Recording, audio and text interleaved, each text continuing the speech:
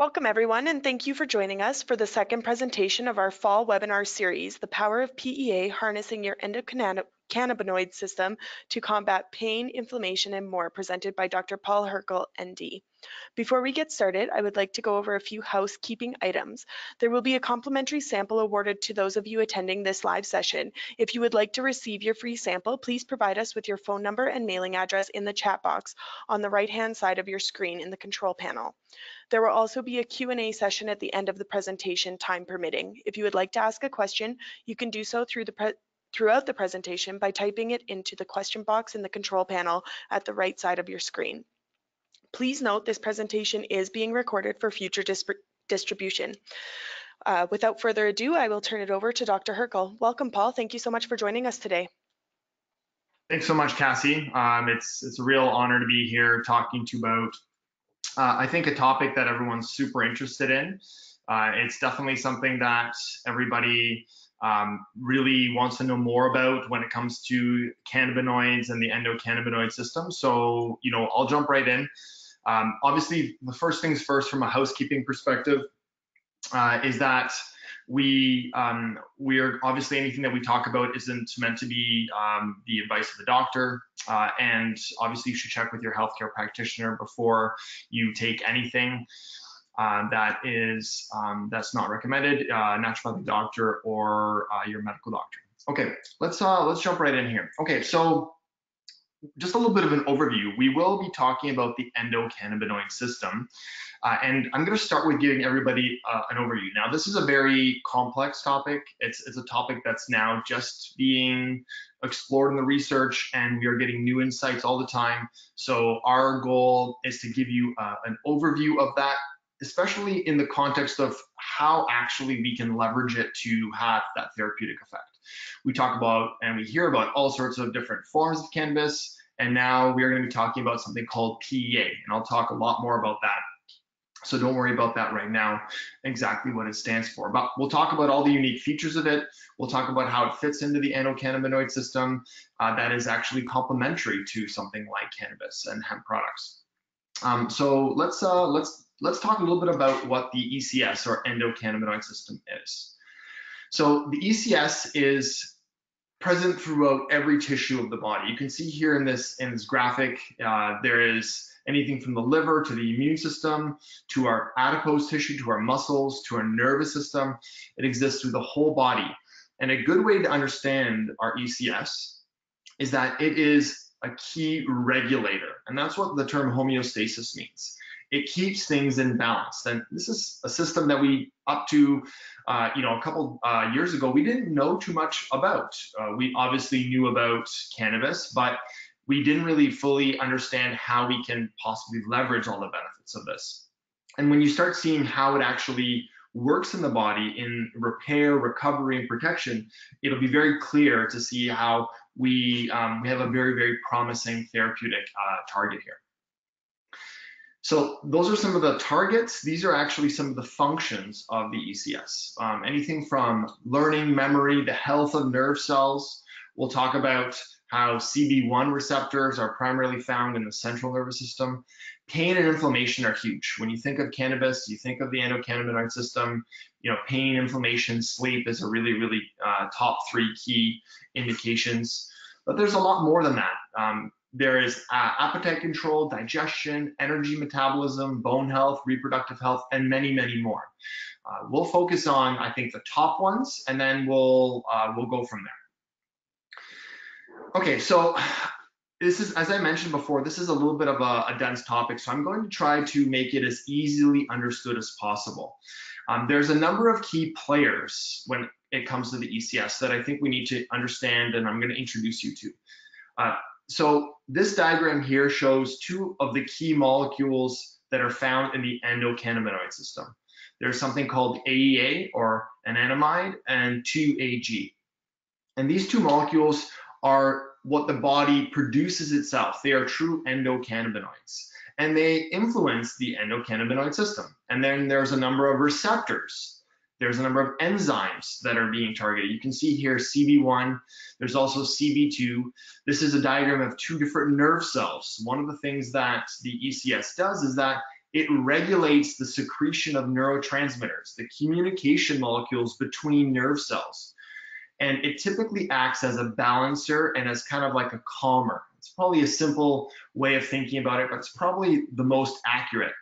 It's all about regulating this particular communication. There's also a number of key enzymes, and I'm going to introduce these to you as we go in the most relevant areas. But there's enzymes that are involved in the production of these molecules as part of the ECS and also in the breakdown. And then finally, the CB1 and CB2 receptors. So CB1 is primarily found in the central nervous system, and CB2 is found in the immune system. Now, they're found all over the body, but these are the two key areas. And you can just think about if these are where these particular receptors are found, this is probably where they're going to have their beneficial effects. So typically CB1 receptors are going to be modulating things like pain, and CB2, which is on the immune cells, they're going to be modulating things like inflammation. We know that inflammation is produced and regulated by the immune system.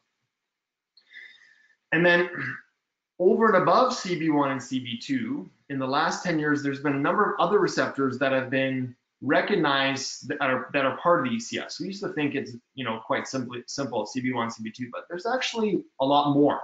There's these orphan receptors, the G protein receptors. Some experts believe this should be classified as the CB3 receptor.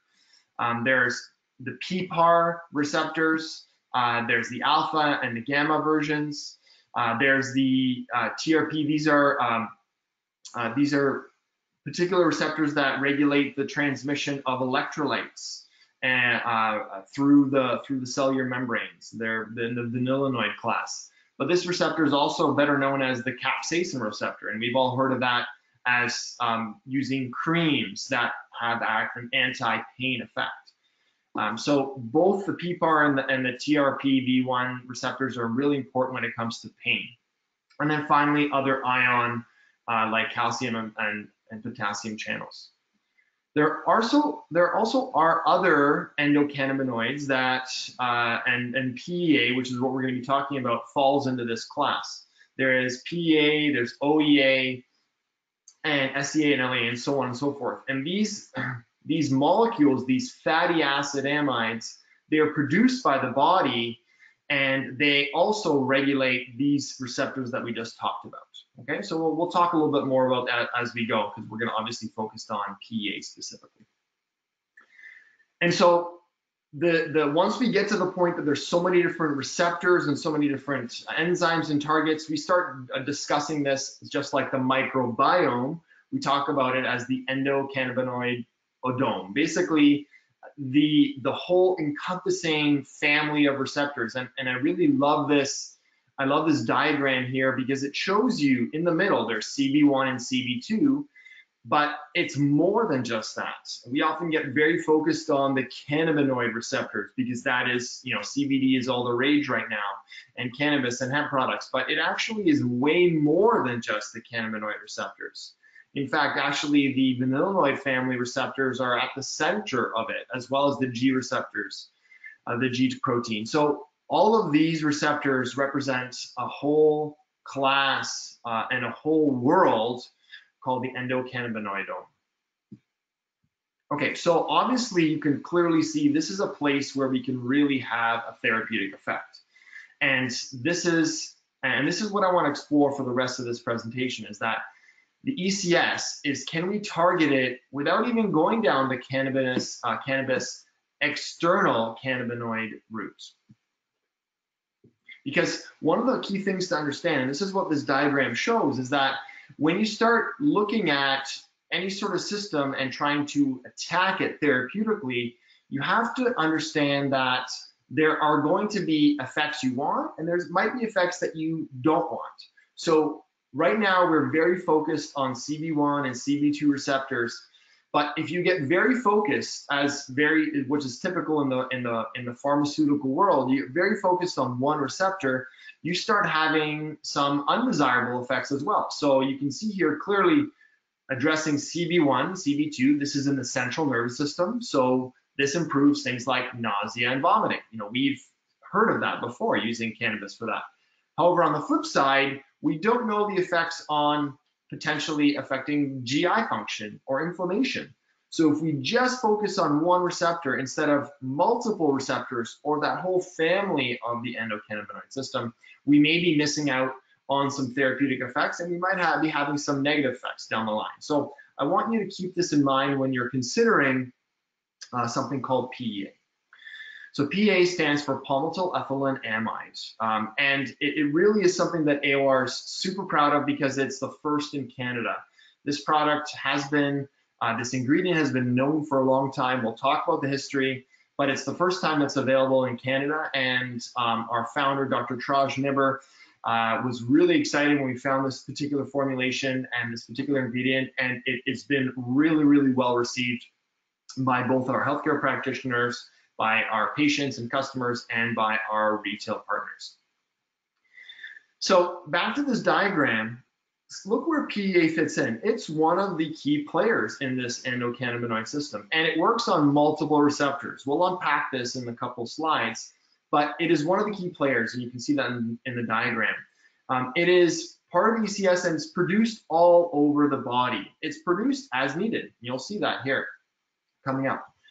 One of the key things to understand about the way that chemicals work in the body, the way that molecules work in the body, is that when a molecule looks very similar, it's going to have a similar effect to molecules that have a similar shape. So in the middle, in the green layer here, you're going to see the endocannabinoids. These are molecules the body's producing to specifically bind to CB1, CB2, and the whole family of receptors. But then you go down to the pink layer, you're going to see P.E.A, OEA, and the other fatty acid amides. The molecular structure is actually quite similar, and this is very important to understand because this is going to help us understand why a molecule can have an effect on a receptor, even though it's not the exact molecule that's meant for that receptor. So how is P.E.A made? Well, it's actually part of our cellular membrane. Every single cell in our body has this cellular membrane made up of fatty acids. And you can see here that there is this enzyme called NATE, PLD, and what it does is that it liberates palmitoylethanolamide, or P.E.A for short, and that is what is going to produce that beneficial anti-inflammatory, neuroprotective, and pain-relieving effect. So it's kind of like having your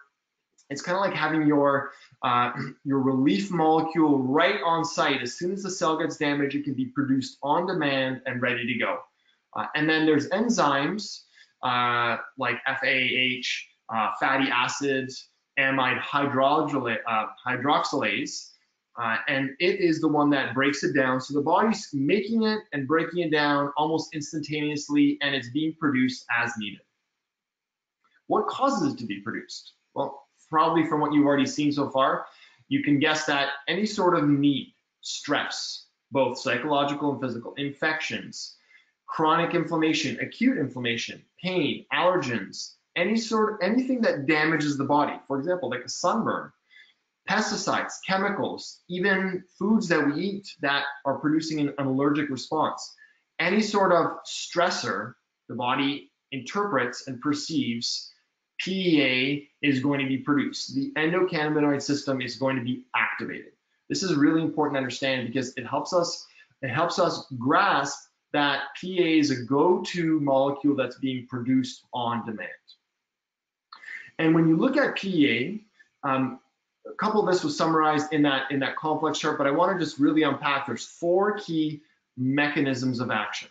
Number 1, it reduces the inflammatory process. Think of it as a regulator. We know that the old school way of thinking about inflammation is that inflammation's here, I just want to block it. Well, what we now know is that inflammation is produced for a reason. It's produced because the body's trying to heal something. It is a signal for repair, and then that inflammation is not meant to be suppressed, but it's meant to be regulated and balanced. And so think of P.E.A as a key regulator. That makes sense. It also activates certain specific unique cellular receptors. We've met some of them. The vanillinoid family, the capsaicin one, the PPAR alpha, and the G protein. We'll meet them shortly. in a little bit more detail. And then it enhances overall endocannabinoid activity. We'll talk about that. And then finally, mast cell activation. This is one that we'll circle back to when we talk about allergies and we talk about neurological function. But this is a really important one because mast cells are more than just for allergies. They play a key role in regulating the neurological system. So this is more for the geeky part of us, and we're going to get into some of these in terms of how they apply. But basically, when you stimulate these receptors like P.E.A and the TRPV1 receptor, what it does is ultimately decreases inflammation. These are receptors that regulate inflammation. And then another way that it has its beneficial effect is that it regulates the ability for the breakdown of our body's own endocannabinoid systems. This is really important because it keeps our own endocannabinoids in that receptor longer. And then I mentioned already the G protein receptors. They are kind of part of the maybe CB3 receptor you can talk about. And then there is the effect that is called the entourage effect. And so it's important to point out that P.E.A does not stimulate CB1 or CB2 directly. It has an indirect effect. And this is what that entourage effect means. So let's look at what that is. Because a lot of people are going to be like, hold on here. How can it have a beneficial effect if it's actually not working on the receptors that I'm familiar with? Well, we've already talked about a number of the other receptors, but P.E.A enhances the whole ECS. It enhances the whole endocannabinoid system. So it's not just about it being the affecting molecule, it's about keeping for example, our own endocannabinoid, AEA, for example, a very potent endocannabinoid. It prevents its breakdown, so it keeps it in doing its job longer. So I really love this diagram, and you can find this diagram in the white paper P.E.A. It's available in your handout section, and also will be sent out to you as part of a follow-up email. But this white paper is an excellent resource that summarizes everything that I'll be talking about, and it has some great diagrams too. So I pulled this diagram from that resource. And it really highlights these 4 unique ways that P.E.A has its beneficial effects. So it has its effect by directly targeting P.E.A, which you can see here. And you can see the G protein receptors are also being targeted. Then P.E.A is broken down by FAH, that particular enzyme. But by using that enzyme, it also inhibits that enzyme. It basically keeps it occupied, so it allows AEA and 2-AG, our body's own endocannabinoids, to do their job more. And they're the ones that are working on CB2 or CB1. And then in the D section, you can see it works on the capsaicin receptor, so that's directly on pain and inflammation, and then directly on the P.E.A receptor. And P.E.A goes down right to our nucleus, and it is responsible for regulating the production of anti-inflammatory genes. And those genes create proteins for anti-inflammatory proteins. So that's the way that it indirectly has a very potent effect right down at the genetic level. So I find the understanding where a particular substance comes from really, really important. And I think the story of P.E.A is really, really neat. So this molecule has been around for a really long time. Before World War II, Dr. Coburn in New York was looking at something to target rheumatic fever, because at that time, rheumatic fever was a real issue, especially for the street kids in New York.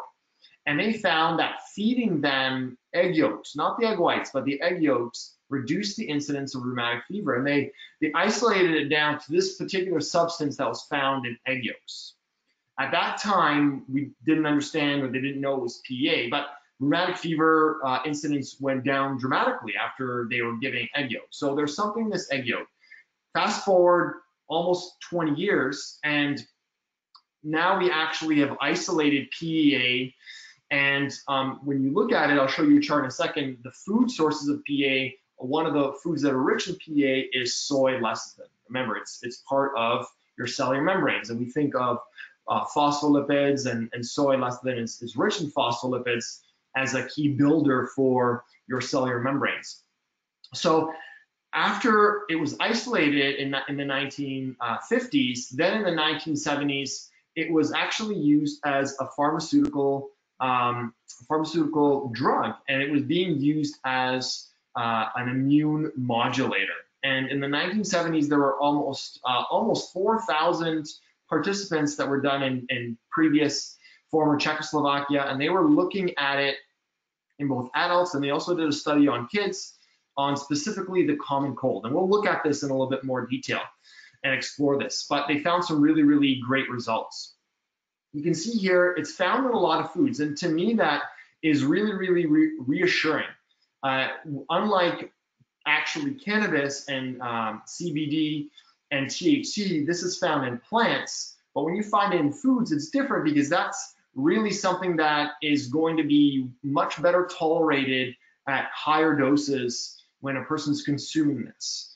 Typically, you have to do something extra to consume a herb, like CBD or curcumin.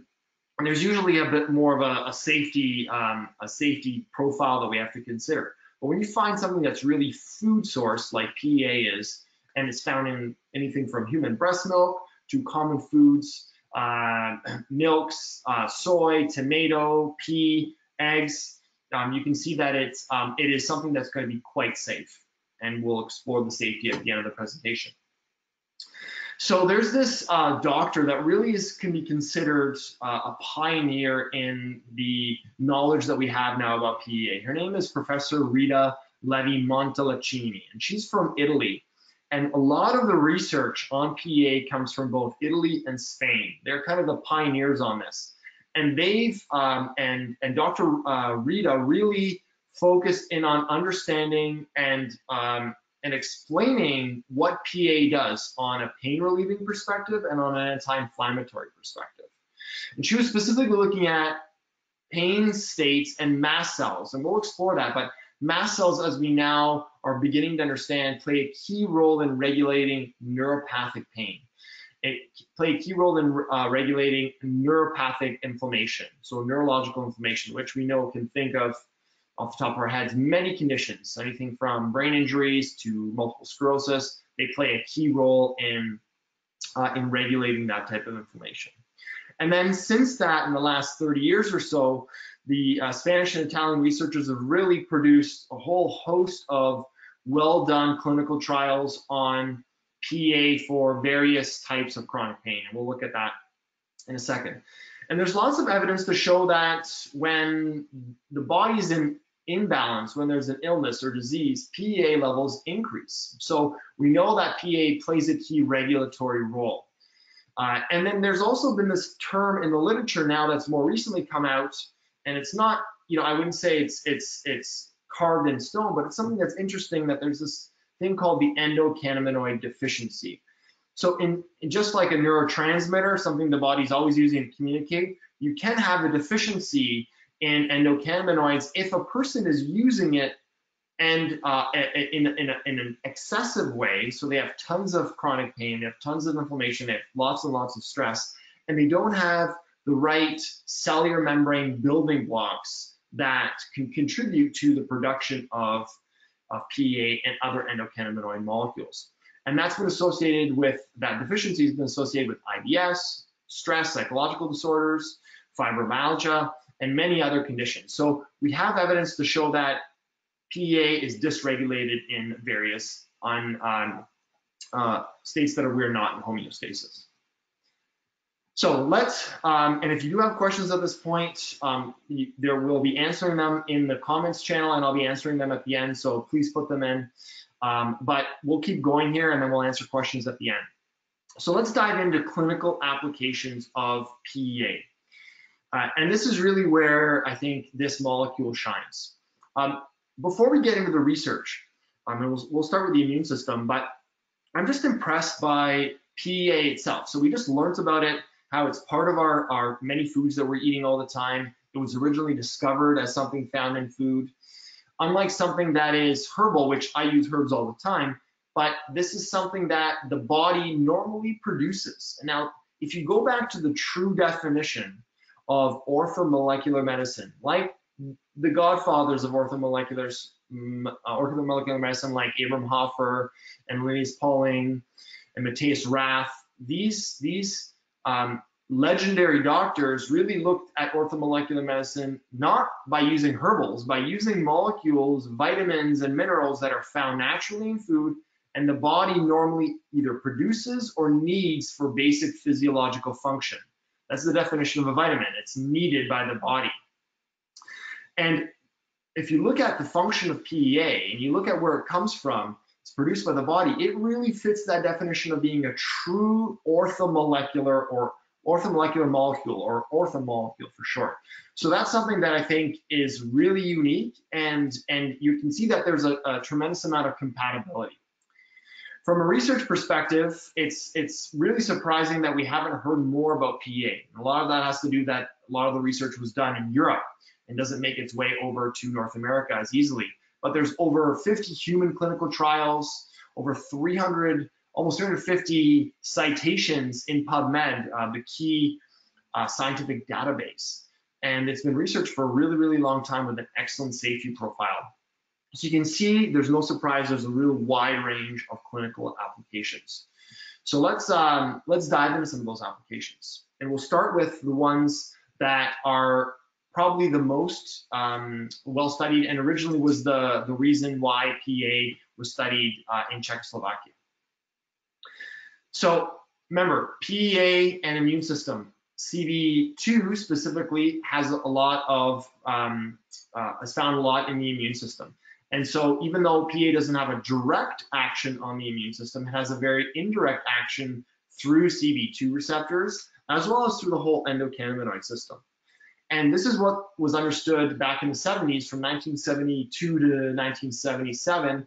There were 6 large randomized placebo-controlled trials, and they were looking at both treating short-term, so like 12 days treating infections, as well as preventing infections. And that was done up to 8 weeks. And they found that there was a reduction in fever, coughs, colds, lost days at work, lost days from school, which was very, very promising. And what was great is that it was really, really well tolerated. So I just, this slide just summarizes what I just mentioned. It really was effective primarily for the fever, sore throat, cold, fatigue, malaise. Flu would be a really, really great, I think a great condition that P.E.A. would respond well from. It didn't respond as well to things like runny nose, sinus congestion, some of the other upper respiratory tract infections. But it did address things like coughs, fever, fatigue, and that obviously has a huge role to play when it comes to lost days from productivity, because a lot of people don't want to go to work when they're feeling under the weather, they have a fever, but they might be able to push through with a runny nose. And the best part is that it was very, very well tolerated. 0 side effects were observed.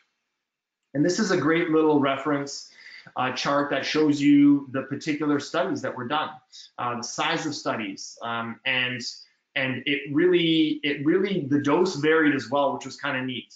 Whether it was 600 milligrams once as kind of a maintenance, or once or twice a day, or up to 3 times a day as kind of acute in short term. So it was really looking at the complete the complete dose range spectrum. You can see the really great percentage of protection by using P.E.A. compared to the placebo control group. So let's look at probably the second biggest one. And this is one that AOR specifically has a claim from Health Canada when it comes to pain and when it comes to inflammation. Analgesic is just a term for pain, anti-pain or pain blocking. Before we actually get into the studies, I think it's important to understand there's different types of pain, especially when it comes to the chronic. I'm not talking about, a person fell and sprained their knee, even though that would definitely apply here. The majority of, I think, the studies are looking at chronic pain. There's nociceptive pain, meaning there's damage occurring that the receptors are sensing, like for example, bone on bone in osteoarthritis, or gout with the uric acid crystals being deposited, or tendonitis. This is more probably the acute side of things, where something like neuropathic pain, like the top circle here, that's more of an impingement of a nerve, like carpal tunnel, diabetic neuropathy, which is a chemical neuropathy. And then you have neck pain, back pain, as those nerves coming out of the spine are becoming impinged, sciatica, for example. And then finally, the third category is hypersensitivity. And these are things like IBS, so it's almost like an irritation of the nerves of the intestines. Fibromyalgia has been linked to an irritation of small fiber nerves, restless leg syndrome, myofascial pain. So all three of these are different realms, and there's conditions that have aspects of all three of these. But what's neat is that P.E.A. addresses each one of these key areas, which I find, especially as a doctor with focus in these, in chronic pain and neurological conditions, extremely exciting. And I use a lot of magnesium. So you can see in the hypersensitivity, magnesium and curcumin might be some of the better options, but P.E.A. can be complementary to that, as well as in the neuropathic pain, B12 in the AOR's new Tri-B12 synergy, or lipoic acid. P.E.A. is also going to have its effect on neuropathic pain, and then nociceptive, your typical osteoarthritis, tendonitis, and then things like boswellia, curcumin, some of your other joint building blocks, and P.E.A. has a role to play there. So what I want to show you this diagram is that it has a role to play in all three of the major chronic pain areas that people might be dealing with. And these are an expanded chart showing some of the particular conditions that each one of these areas looks at. So I won't go through all of these, but anything from inflammation to chronic pain syndromes to pelvic pain syndromes, traumatic pain like osteoarthritis and rheumatoid arthritis, P.E.A. has a role to play in all of these. So let's look at some of the studies, and I don't have time to go through all 15 plus studies on chronic pain. There's some worth noting. This particular study was looking at P.E.A. as an add-on therapy to an opioid, and here it's referred to as Tabantol.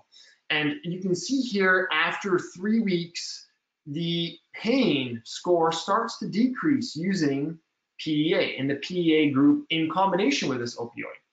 And even though it was done over 6 months, the effect started after 6 weeks, and it continued to go down.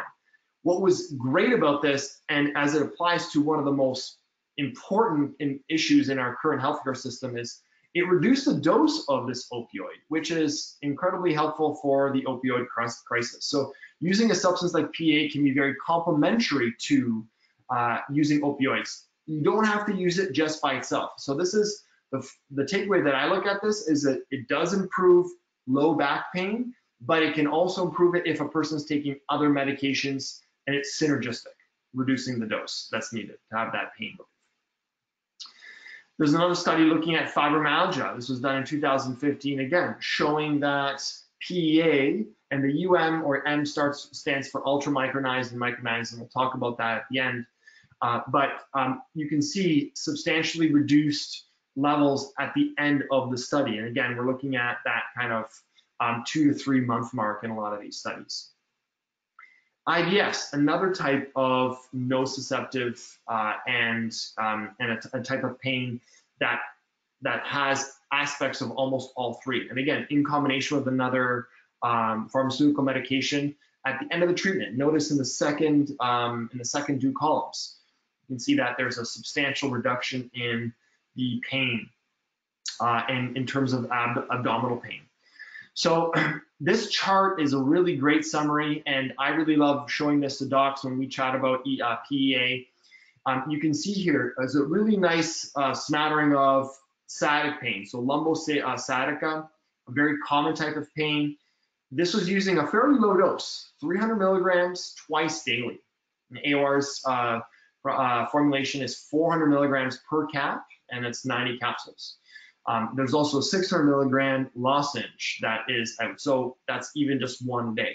In just 21 days, there was a significant decrease in pain. And then you can look at some of these in your own time, but A couple things to point out. A lot of double-blind randomized placebo-controlled trials. There was one that was in combination with a new generation NSAID, so celecoxib.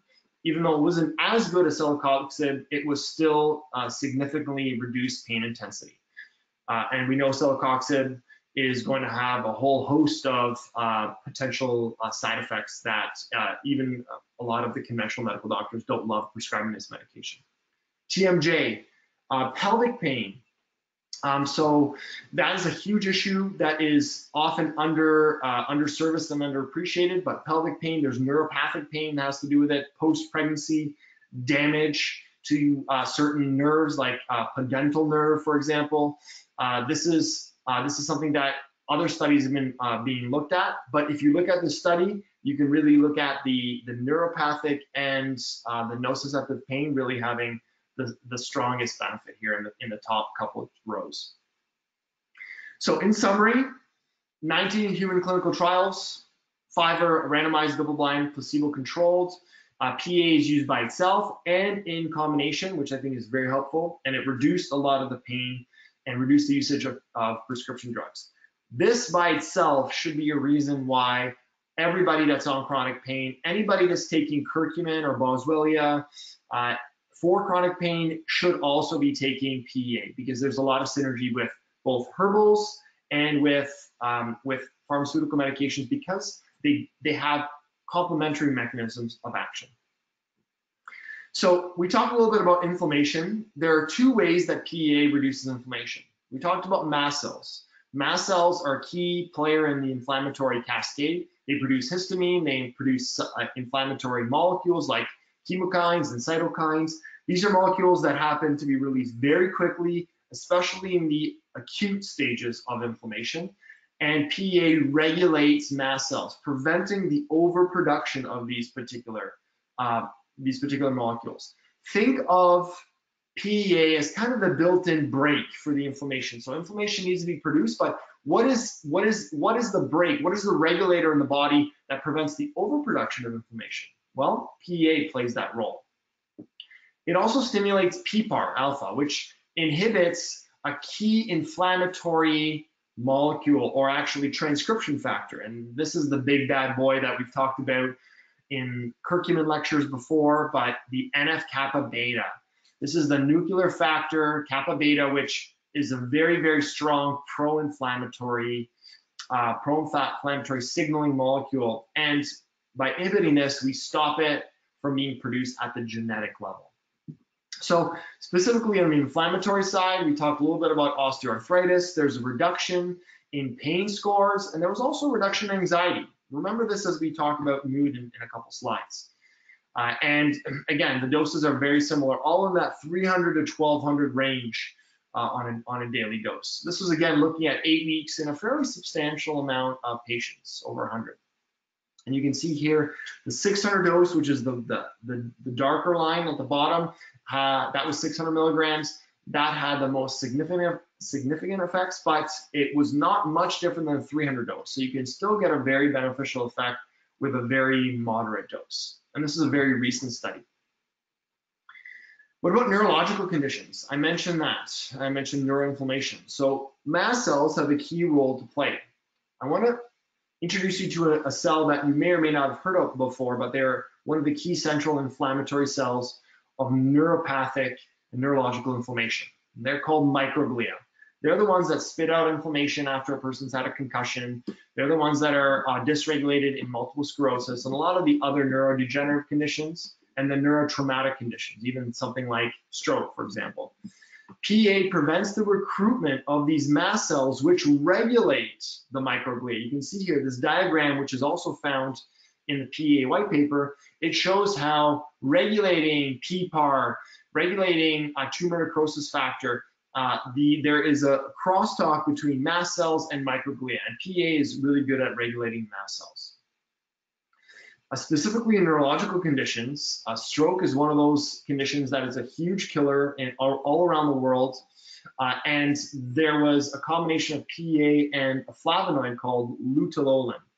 And they found that giving both of these together, again, I like this because there's a synergy with things that are found in foods and found in other herbs. And they found that giving people that had stroke had an improvement in neurological cognition, pain, spasticity, and quality of life, and almost across the board. So this is something that's really, really exciting because there's not a lot of great things that we have in our arsenal post-stroke.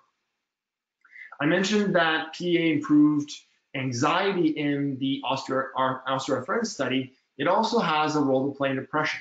Remember back to that first few slides that I showed you in that diagram with those two nerve cells.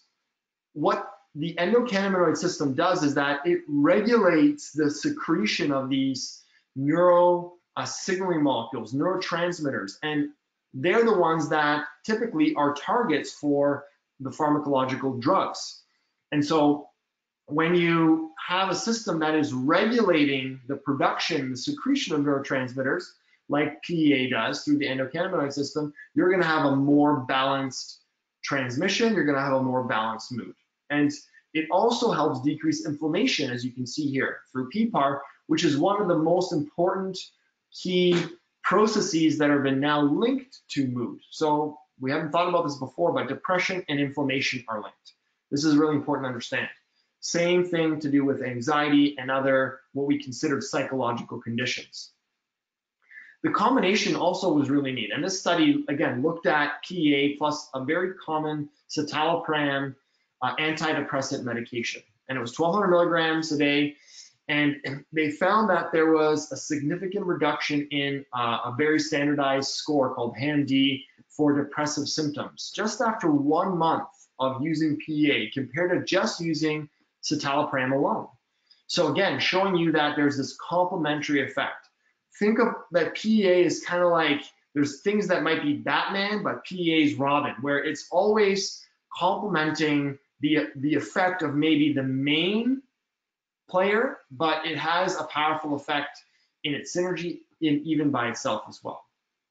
And it also found, what's interesting is that it had a faster effect than citalopram alone. One of the issues with antidepressants is that you have to actually wait 4 or 6 weeks before they quote unquote kick in. And this has to do with the effect that they're trying to keep the neurotransmitters in the synaptic cleft between the two nerves longer. And so P.E.A. speeds up this process. And you can see again, that is the graphic showing that improvement there. Again, another really recent study. Autism. I won't talk too much about this, but that's probably one thing that maybe crossed your mind when it came to neurological conditions. This was again in combination with risperidone, which is a medication that is used sometimes in autistic patients. And P.E.A. was studied not by itself, but in combo twice a day, 600 milligrams. And they found there was an improvement. Again, that synergy that was happening. And again, it makes sense because there's a strong aspect of neuroinflammation in autistic patients. So this was a neat study, very recent, 2018. Here's one that I did not expect. So P.E.A. inflammation, P.E.A. neuropathic pain. I think we can understand that when we look at the receptors, specifically when it comes to what we know about cannabis. But P.E.A.'s effect on other systems is actually even more intriguing. But it shouldn't surprise us, knowing what we know about the way that it works on every single tissue in the body and it's produced out of the cellular membrane. There is a number of studies showing that P.E.A. reduces gut permeability. And this was a very recent study, and it was as effective as CBD. This is impressive. Wow, that's something that we can really use, because CBD, for all of its beneficial effects, some people can't handle it. Some people can't do CBD because of they travel to the US, because they work in a job that you can't use this, or they have to have some sort of attention, focus, like a pilot, police officer, or so on and so forth. So the influence of P.E.A. similar to CBD on the microbiome is really, really neat. So this is leaky gut, intestinal permeability. It also has a role to play in vitamin D deficiency, so complementary to our other orthomolecules like vitamin D. And it also has a role to play in the restoration of the healthy microbiome, like this Akkermansia, the Bacteroides. These are the kind of the holy grail of probiotics and bacteria as we're trying to upregulate these. And we haven't seen too many Akkermansia probiotics that are feasible and viable, but P.E.A. helps improve that because, again, it doesn't circumvent the body's own physiology. It allows it to do what it normally does, similar to fiber. Fiber helps grow probiotics. So now prebiotics are becoming even more, I wouldn't say even more popular, but more popular than probiotics because they're actually getting closer to the root cause. The root cause being lower amounts of good bacteria. Well, let's fertilize them, let's feed them. In this case, let's actually feed them with our body's own regulating system. And you can actually see this in this diagram here.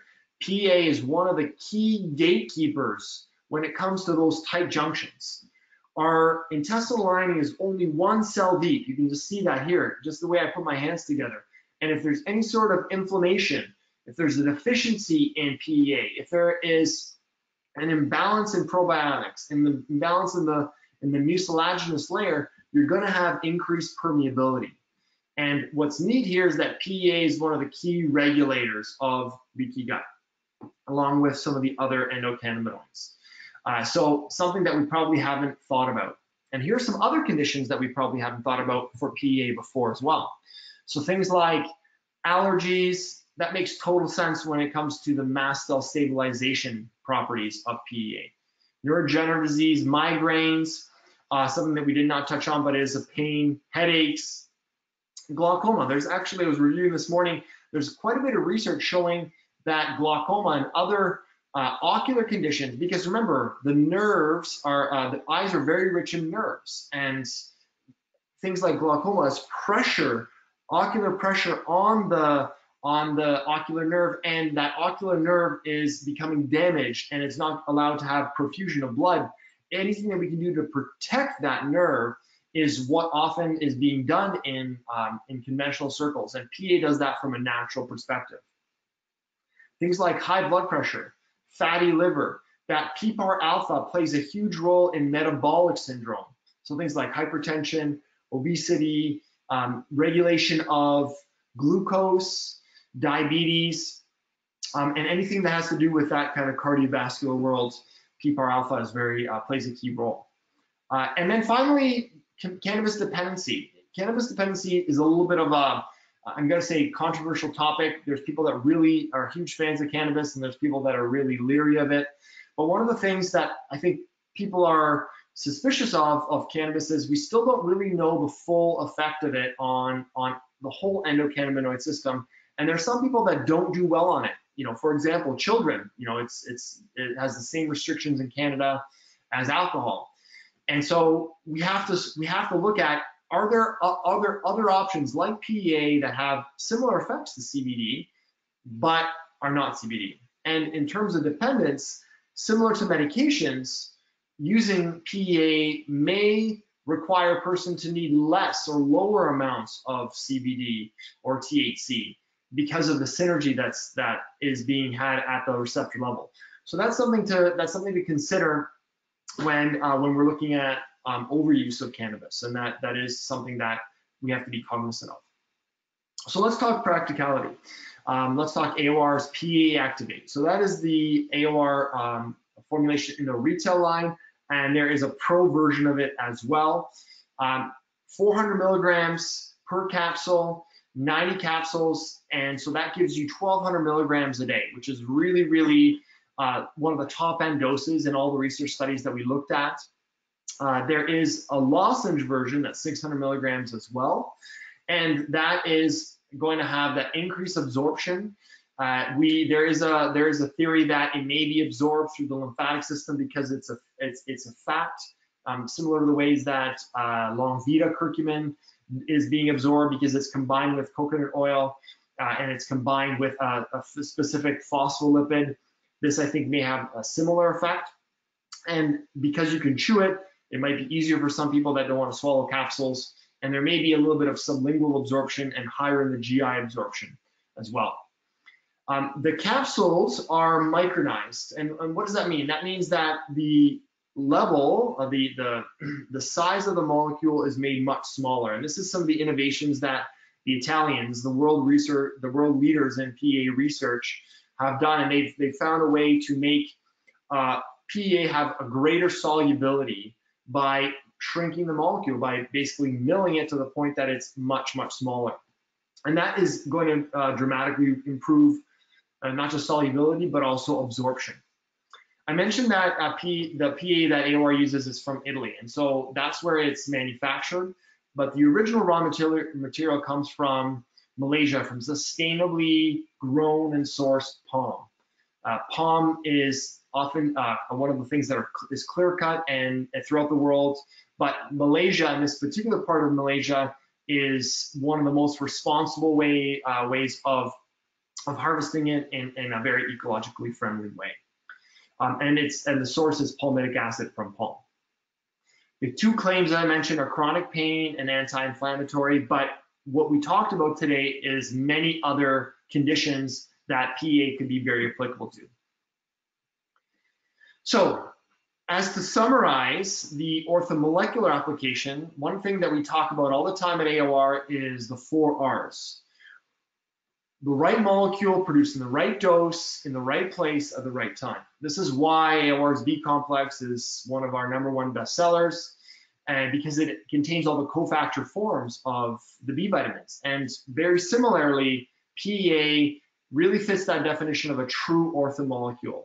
It is produced all the time as the body needs it, in the tissues that need it. But when you give it as a supplement, you are going to have an increased amount of that molecule that is needed if a person is in chronic pain, chronic stress, or any of the other conditions or processes that I mentioned. So really, it fits that definition even better than a lot of herbals that AOR is very known for, like curcumin. True orthomolecule. Couple take-home points that I've alluded to, but I want to drive home with you. #1, it supports the endocannabinoid system without side effects. That's unlike what CBD, hemp, and cannabis are unfortunately known for. So I'm not saying that they're not effective. In fact, they're very effective for a lot of people. But the fact is that they are exogenous. They are external. There is a stigma that's associated with that. There are limitations. There are legalities associated with that. Because this is not, P.E.A. is not a phytocannabinoid. It is an endocannabinoid. It is licensed as an NPN and 100% perfectly regulated and legal. It works on a lot of the same pathways as CBD, not directly, but indirectly. And that actually may offer a number of beneficial effects. #1, it's safer. And because anytime you give a specific substance, like a drug that blocks a particular enzyme, instead of giving the good fat that, like omega-3s, that is responsible for an anti-inflammatory effect upstream, you run the risk of having more side effects. That's a perfect example with CBD. What's impressed me the most about a lot of the studies with P.E.A. is the impressive safety profile when it comes to P.E.A. And some people just don't want to take cannabis, and this is a great option for them to still get support for their endocannabinoid system, nourishment for that system, especially if they're in a condition like chronic pain, chronic inflammation that needs extra support for the ECS. The safety profile, we talked about in adults, but it's been studied in children, it's been studied in athletes. It has that real big safety profile for all sorts of people, all ages and all walks of life. And then finally, there's a very specific therapeutic dose. One of the negative drawbacks of CBD and cannabis is that you kind of have to play with the dose. I see this with my patients all the time, where they're kind of figuring out the exact strain, the exact ratio of THC to CBD. With P.E.A., it's very simple. P.E.A. knows what it needs to do. It is designed through the endocannabinoid system, through the body's wisdom, to do what it needs to do, from whether it's inflammation or regulate stress, damage from UV rays, etc. And there's a very defined dose and therapeutic window. So anything from 300 milligrams in the research studies to 1,200 milligrams and even more, both used acutely, as little as 12 days beneficial effect in immune function, and 21 days in chronic pain. And something like sciatica, for example. So really, P.E.A is a quintessential orthomolecule, and the applications are really, really broad. I want to point out lastly that don't let the broad spectrum of applications actually throw you off. We've had some people say that, well, how can something be so good for so many different things? Well, first of all, when you understand the endocannabinoid system, it's not a surprise that so many things can be affected. Number two is that, yes, there's a large list here in this diagram, but there's a couple that are probably the most evidence-based when it comes to inflammation, when it comes to neuropathic pain, when it comes to mood, and some of the neurological conditions. That's probably a great place for us to start. And think of it as a complement to anybody that is going to find some, looking for curcumin on the shelves. They're looking for boswellia. You're giving them eggshell membrane protein. You're giving them chondroitin, MSM, glucosamine. P.E.A complements all of those things because none of those particular substances work on the endocannabinoid system. So it's the quintessential synergistic molecule. So thank you so much for listening. We are going to have some quick questions here, and hopefully I'll be able to answer as many of those as possible for you. Hey, Paul, thank you so much for that informative presentation and downloading us with all of your knowledge on the P.E.A. We're actually running tight on time here. So what we're going to do is we're going to actually compile all the questions because we've already received so many amazing questions. And we'll put our answers to those questions and we'll distribute them with the follow-up email along with the recording of this presentation and the white paper that you mentioned earlier in your presentation. Awesome. So if anyone has had a chance or not had a chance to present their questions in the question box, either for Dr. Hrkal specifically about this presentation or if it's about another AOR product, you can email them to marketing@aor.ca. So that's marketing@aor.ca. Likewise, if you haven't had a chance to send us your phone number and address for your free sample, please do that and send it to the marketing@aor email as well. I'd also like to let everyone on the line know about our next upcoming webinar, which will be on October 8th at noon Eastern. Dr. Chantel Dumas will be presenting on strategies to balance mood and hormones. So if you're not yet registered for that, you can sign up at aor.ca. And otherwise, thank you to everyone for taking the time to join us. And thank you again, Paul, for such a great presentation. My pleasure. Thank you, Gussie.